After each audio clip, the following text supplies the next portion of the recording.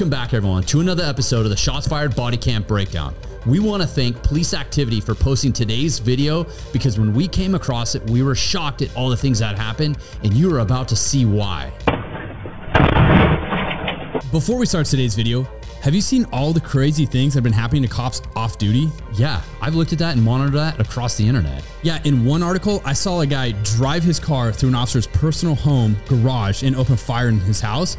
And then this past week, a Chicago PD officer was ambushed after he got off of work.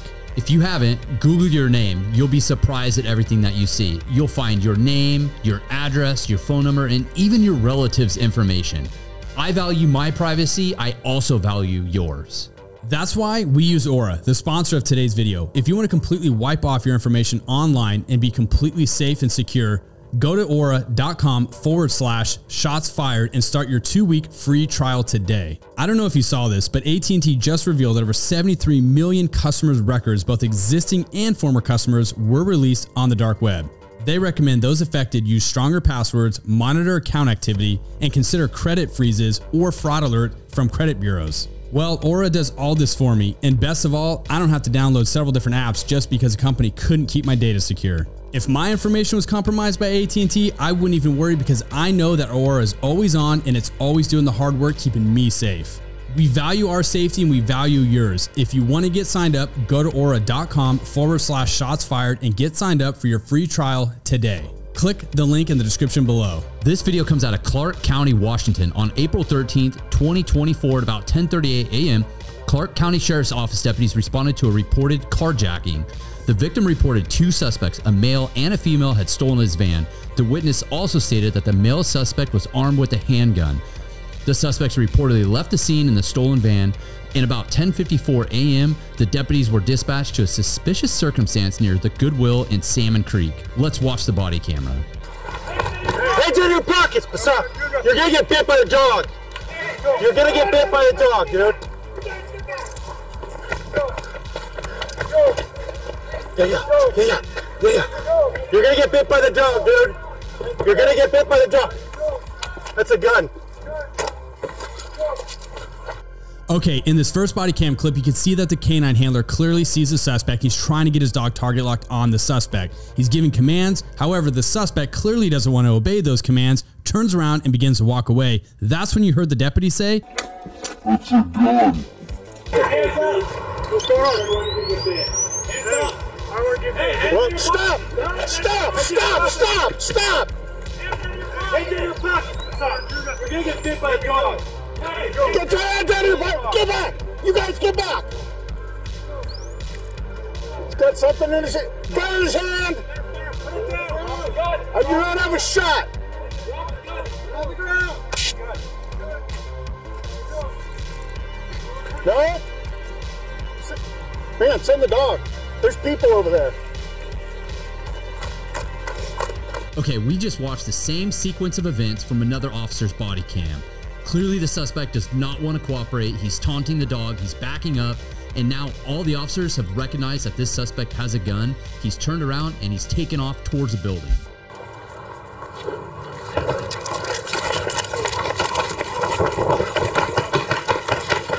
Fast!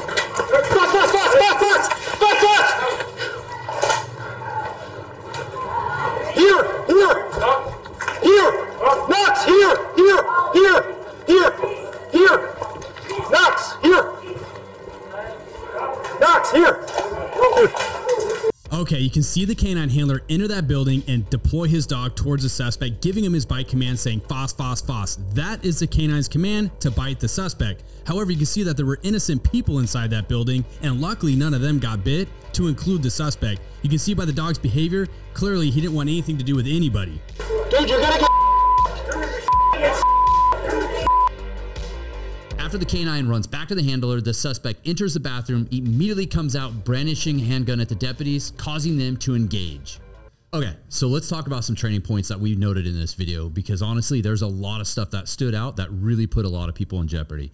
I was lucky enough to be on a full-time SWAT team in a busy city, and we did a lot of apprehensions similar to this. Yeah, and I was fortunate to be a dog handler for over 8 years, and we also were involved in a lot of critical incidents where things did turn lethal. And when you have a dog and you're trying to deal with a situation where somebody's armed with a gun, it is very difficult and you have to make quick decisions on the fly.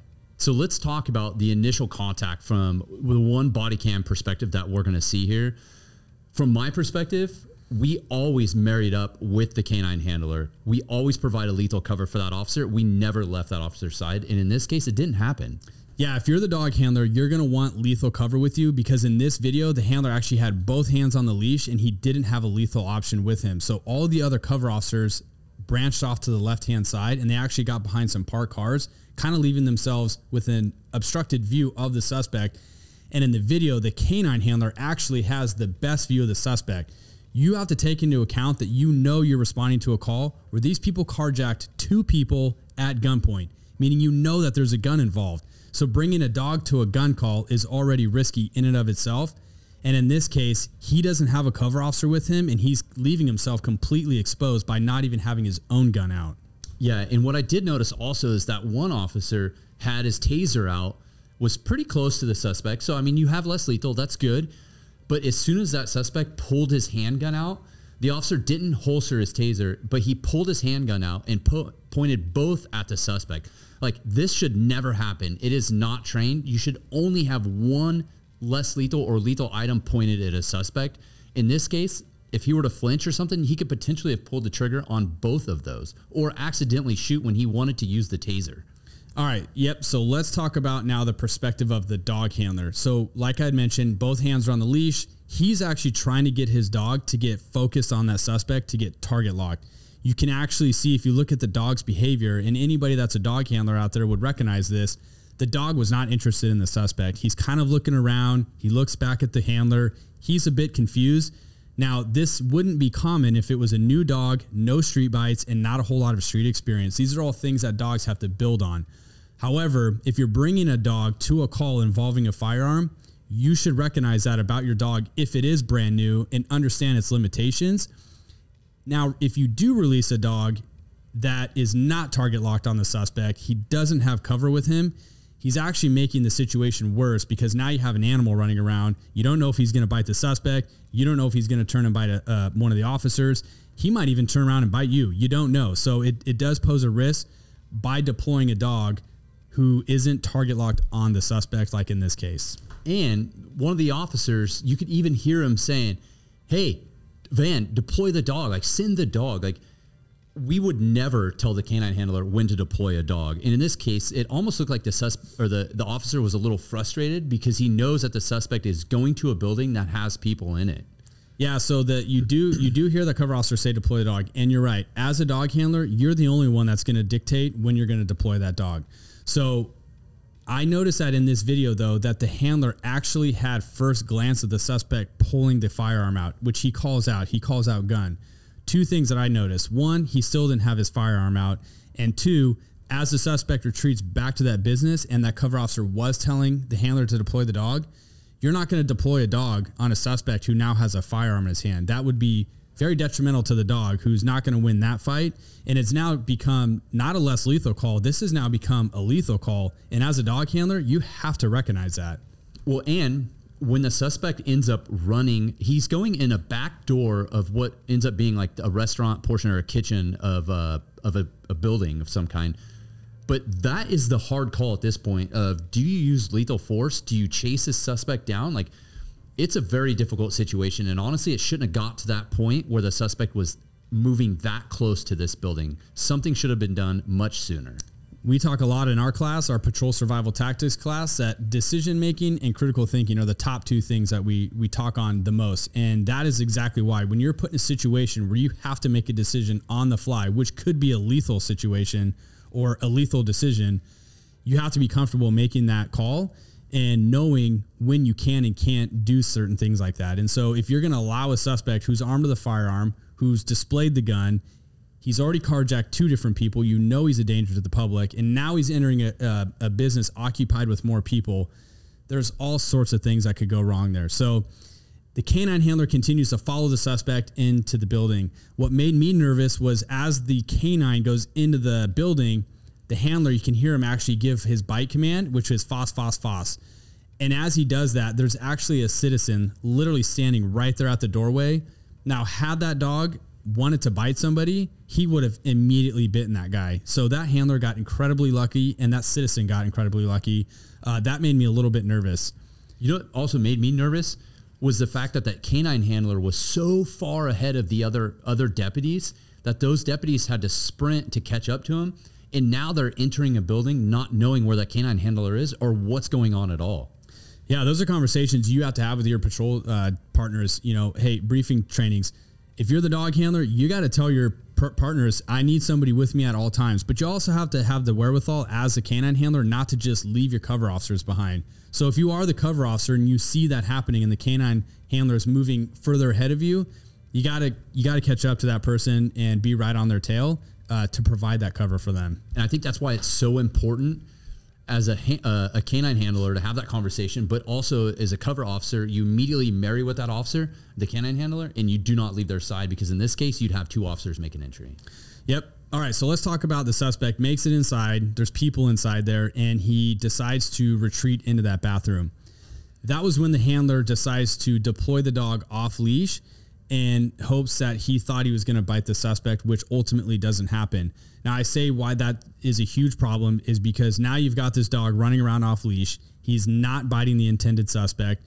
You've got this animal running around. The handler is trying to pay attention to the dog. Was more concerned about giving his dog the bite command and trying to get his dog to apprehend the suspect than he actually was engaged, had that suspect come out of that bathroom, which ultimately he does. But that's a very risky move because you've got people in here and you're sending this dog kind of nonchalant, just telling him to bite. And that's a very risky move for the dog handler to do that. And when those officers or the deputies made entry into that kitchen area, there's two people standing in there. They made no announcement to say, the guy's got a gun, get out. They entered. There's a lot of people in that place. Look like they're sitting and eating. No one made announcements to them. And I really would have liked to have seen those deputies actually move further around to provide protection, to basically be between those citizens and that suspect to protect them at some point and not stand off to this side. That's all quick thinking. You're right. We do talk about that in our field survival training class. Yeah, so it's just creating that wedge between the suspect and the victims, and you got to be quick about doing that, but that's what you have to be thinking about, knowing this guy just went in that building. You can't try to think of that stuff on the fly. Those are all things that you should have trained before, and so that it's just secondhand nature to just know to do those things. So the suspect goes into the bathroom, and then he almost immediately emerges, and that's when he pulls the firearm and points it towards the deputy. I will say the canine handler reacted pretty fast to that gun being pointed at him and fired numerous rounds into the suspect, which is what you see in the video. But I think if that suspect really wanted to hurt or injure one of those officers, he would have fired that gun, which for whatever reason, we don't know. He doesn't fire the weapon, which ends up being a revolver. So once the suspect was down, we're not going to show the rest of this video, but it should be noted that it took those deputies more than 3 minutes to even create a plan to approach that suspect. That's where the critical thinking skills really come in, judging where the gun is at, how far it's from the suspect, what the suspect is actually doing, if they're alert or not alert. Do you have a shield? Other officers need to be communicating and creating a plan. 3 minutes is a really long time in this situation. Okay, so my final thought on this whole scenario was just that I feel like these deputies may have got thrusted in this situation and they weren't fully prepared or hadn't fully thought out a situation like this. And when you get caught off guard and you're trying to play catch up, that's when mistakes start to happen. And when you're trying to formulate plans as it's happening, it's extremely difficult to do, especially when you're in an intense amount of stress. Luckily, none of the officers or deputies in this video got hurt, and luckily no citizens got hurt. But it really does highlight the need to be able to critically think, make decisions, train, and speaking on behalf of a dog handler, know your dog's limitations, and being able to read your dog's behavior, and then what situation are you in where it would be appropriate to use a dog, and then when it's not appropriate to use a dog. I think my final thoughts on this video is that it really seemed like the situation may have evolved really fast. But again, that goes back to critical thinking skills and having a plan and communicating with your officers. And that's immediately marrying up with your canine handler, and then also communicating as this happens. You can tell by the demeanor of the suspect, he wanted nothing to do with them and almost like continuously tested these deputies as this progressed, really trying to formulate a plan, not spread out too much. And then if you're going to make entry into a building, you've got to communicate those people in there, tell them to get out. And I really think your responsibility at that point is public safety, and you've got to position yourself between that suspect and those citizens, because they knew he had a gun. They all saw that he had a gun, and no one actually really addressed that.